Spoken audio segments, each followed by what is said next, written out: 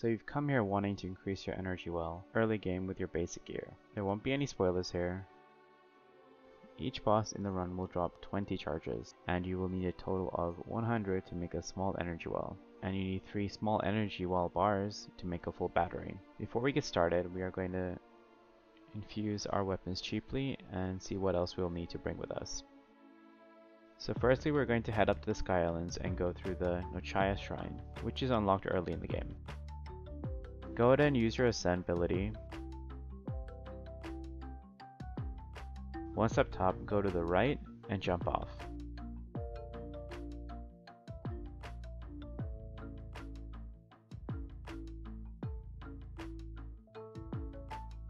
We are going to try and land here, where there'll be a Flux Construct level 1 boss. We're only going to use our Ultra Hand ability and our melee weapon to kill this boss.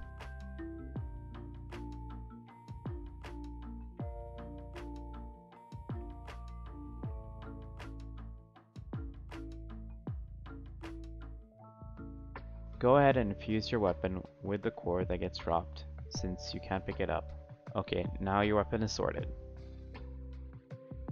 Next thing will be the food. So this is a basic food recipe that will heal you, plus also give back any hearts that you lose due to the gloom debuff. Now you can replace the meat part with any other meat that you have, or the vegetables with any other vegetables, but you'll need to keep the Centelleons in the recipe.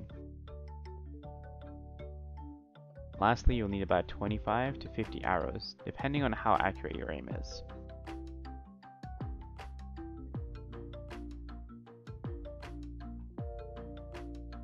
Okay, let's head down to the Nisoid Light Route waypoint, which is located underground, and it should be your first point of entrance when you first get down there. This is where we're going to start our boss train from.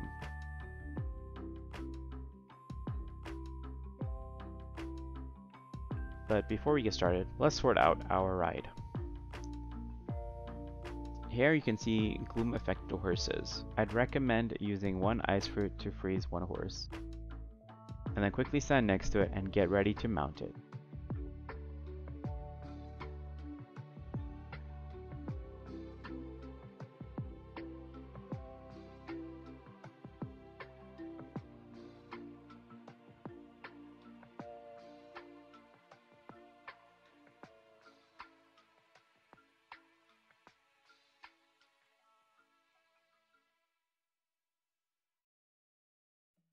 You will come across these bows. I won't spoil anything, but try and gather the ones that are grouped up for a later use through your gameplay. You will also come across bombs on the floor. I'd recommend picking them up as well.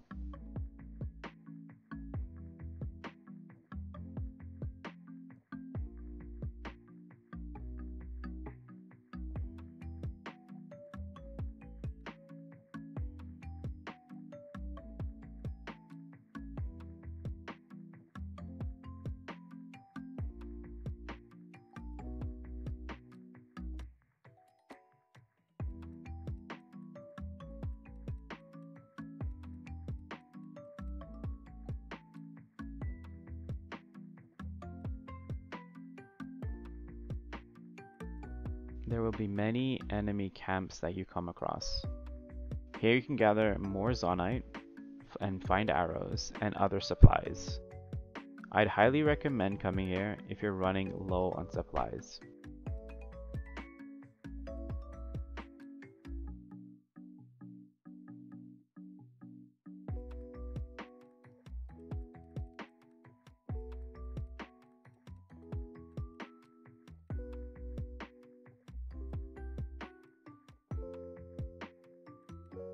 So all these bosses are going to require you to hit their eye or weak point, and then they will get stunned, and that's when you attack.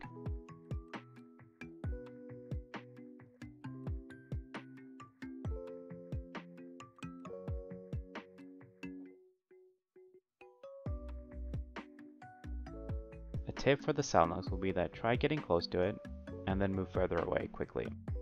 This will bait out an attack, and will make it easier for you to hit the eye.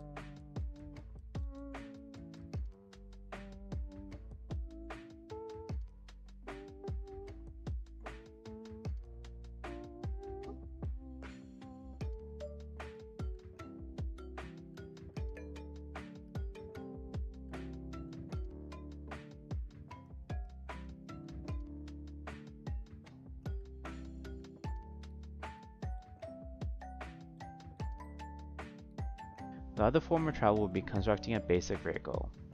This is what I'm currently using. But I would still recommend using a horse, as you would end up stopping too much during the travel with low energy wells.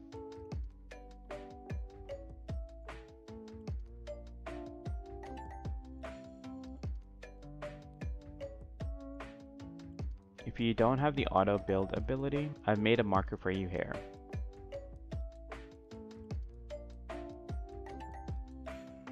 You can see that I'm moving the vehicle because if you go too far away, it will despawn.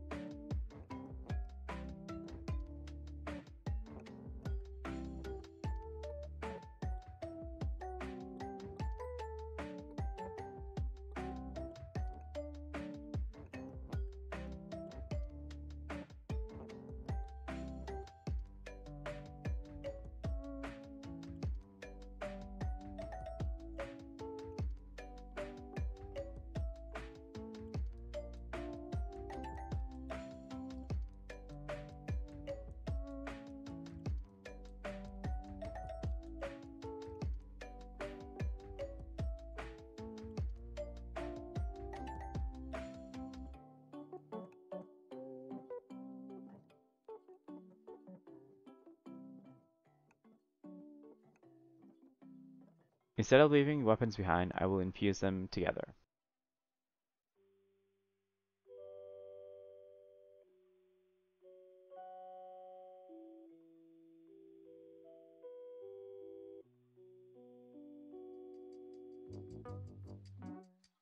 Enjoy the rest of the video. I'll try and only talk when input is required.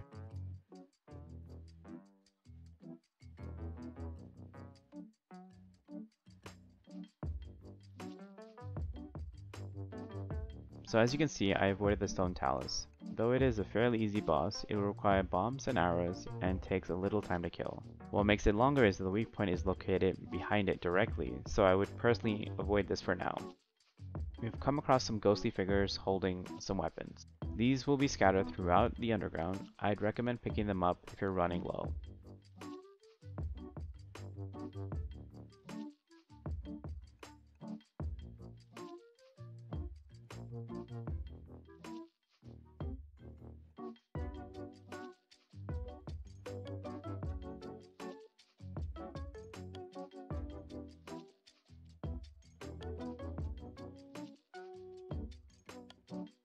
So here's a Zonite ore deposit, which is normally next to a Frux, which is our next boss.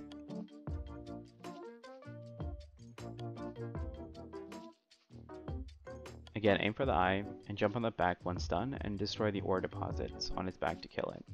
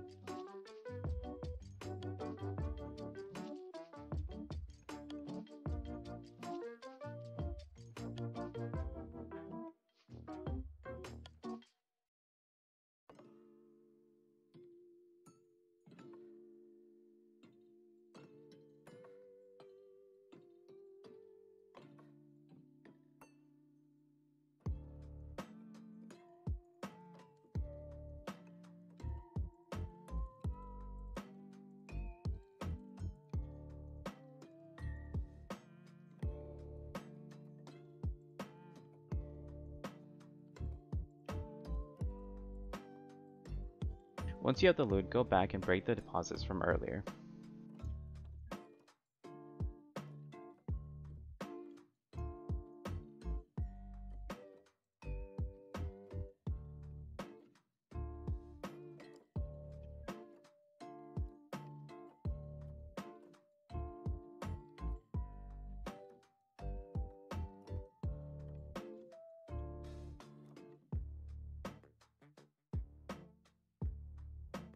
As you can see, the vehicle vanished, so I had to summon another one.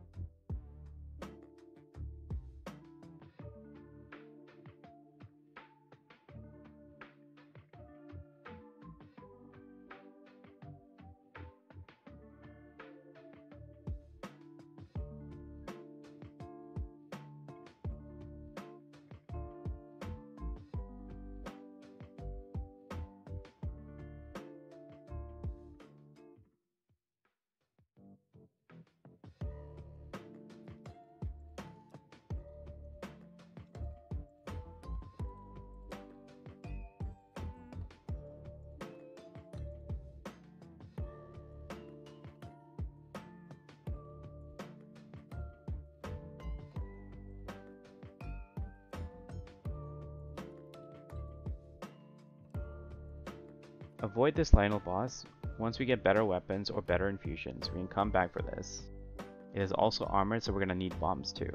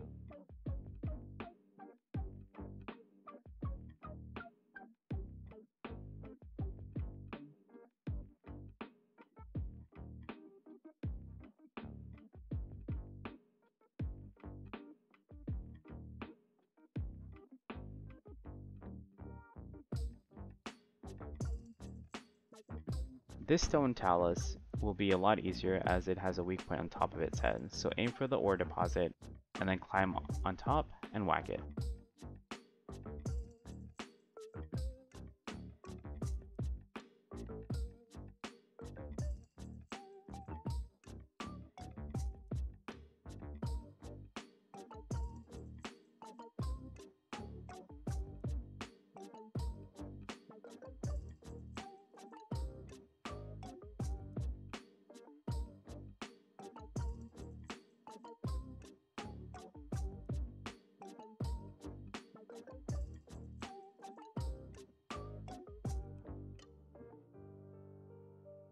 Again, keep a lookout for drops that can be infused with your melee weapons that can't be picked up.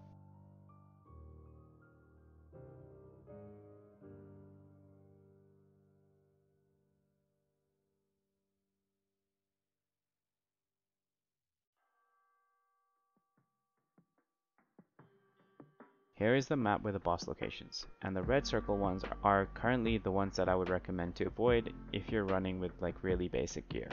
Now let's head back to the Sky Islands at Natroya Shrine, speak to the NPC, and trade in your charges for energy wells. Once you get better gear, this will be a lot faster, and you can add those other bosses that we left out. Don't forget, after every blood moon, the bosses we just kill will come back to life, so we can come back here and fight them again. If you'd like to see a bigger farm area, or more construct bosses added to the farm, let me know. If you think I missed any bosses that were close by during this run, please let me know in the comments below. And that's a wrap for the video. This is my first long format video, so if you have any feedback, please let me know as well. If you'd like to see more content like this, please leave a like and sub to the channel.